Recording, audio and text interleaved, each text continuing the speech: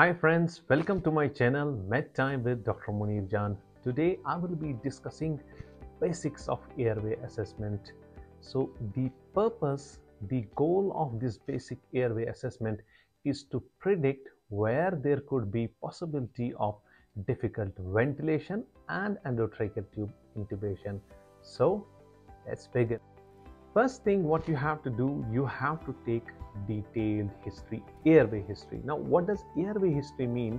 That you should at least know, was there any problem in the past while securing the airway? Was there any problem in the past while having patient anesthesia exposure? By this you will come to know, okay, this patient had previously also the problem. Now second, there are disease conditions like asthmatic patients, COPD patients, ILD patients. They have problem with oxygenation and ventilation. So this thing also has to be kept in mind. Now the third thing, when you are doing this airway assessment in emergency, there is high possibility of problem that can happen with airway. Now after finishing the airway history, second important thing is the first glance assessment, that is the look.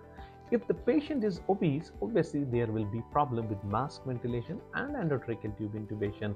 Second, if the patient is beard, if the patient is having abnormal facial features, if the patient is having scar around the neck, if the patient is having swelling around the neck, if the patient is having some abnormal structure in the neck, there could be possibility of problem. So first glance assessment, very important. Now moving to examination. Now the first important thing in the examination is you have to see what is the mouth opening.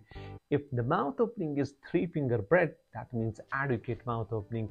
If it is less than that, that means inadequate. So possibility of problem that can happen.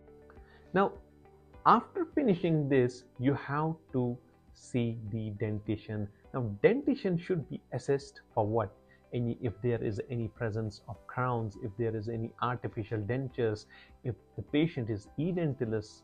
So if the patient is obviously edentulous, possibility of difficult mask ventilation and endotracheal tube intubation can happen. So second is the dentition assessment.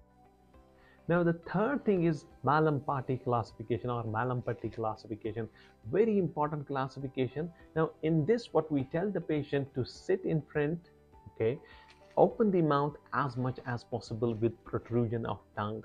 Now what are the structures usually that you can see? If the patient, you can see, you're able to see facial pillars, tonsils, you are able to see soft palate, hard palate, uvula, that means it's class 1. There is one more class, that is class 0, where you can see tracheal rings also. Now class 2, you can only see partial visualization of uvula, as you can see in this picture, and in class 3 you can see only soft palate. In class 4 you cannot see any structure beyond the tongue. So this is what is known as the modified Mallampati classification. Now thyromental distance, very important. Now thyromental, what does it mean, thyromental distance? You have to measure the distance from, you have to tell the patient to extend the neck, and you have to measure the distance from the mentum to the thyroid cartilage. That's the most prominent part, and you have to measure it. Now if this distance is less than 6 centimeter, high possibility of problem that can happen, difficult airway, difficult mask ventilation, intubation can happen. Now other is the mentosternal distance, that is the distance between the mentum and the sternal notch. Now if this distance is less than 12 centimeter, high possibility of problem that can happen. Now other is mandibular protrusion. You have to see the ability of the patient to move the lower jaw, to move this jaw forward than the upper incisors, or simply lower incisors forward to the upper incisor. If the patient is able to do that, that means class A. If at the same level, when you are telling the patient to protrude, the lower incisors are at the same level of upper incisors as seen in the figure, that is class B, and not able to do, that is class C. In class B and class C, possibility of difficult airway can happen. Now based on this assessment, there is one thing, that is what is known as 3-3-2 law. You can see from the figure 3-3-2 law. Now what does it mean? 3-finger mouth opening, and you are able to accommodate 3 fingers from the mentum to the hyoid bone, and the third, that is 2, you are able to keep your 2 fingers from the floor of the mouth to the thyroid cartilage.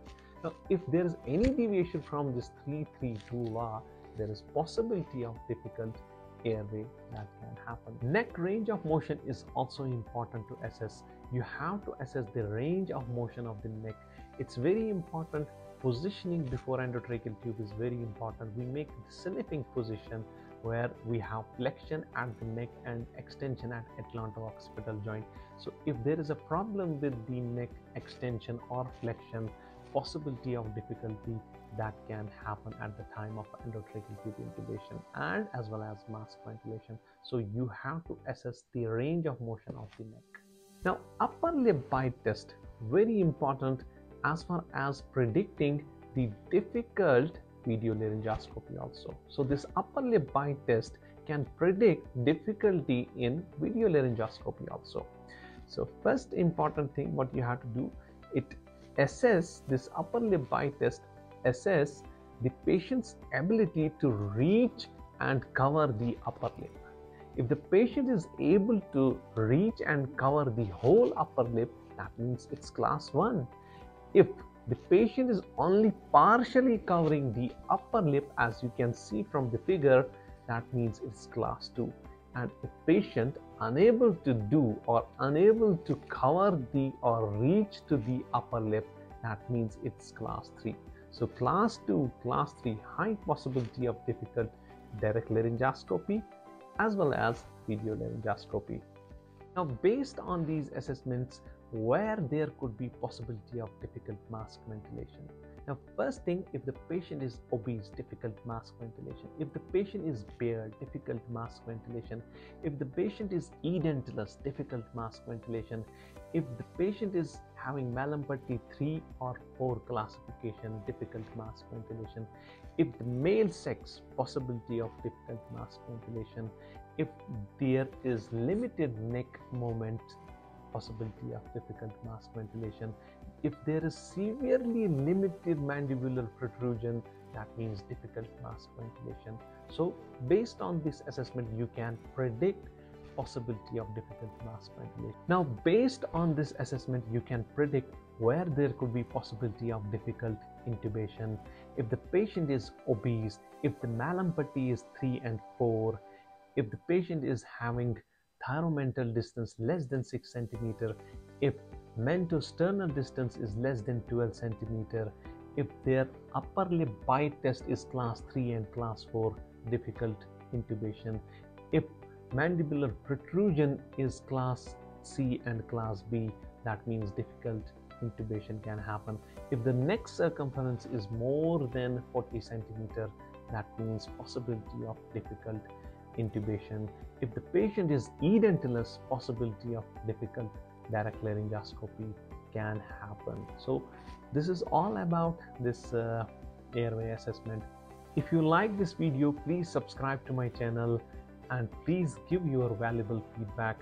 And once again, thanks for watching this video. See you next time.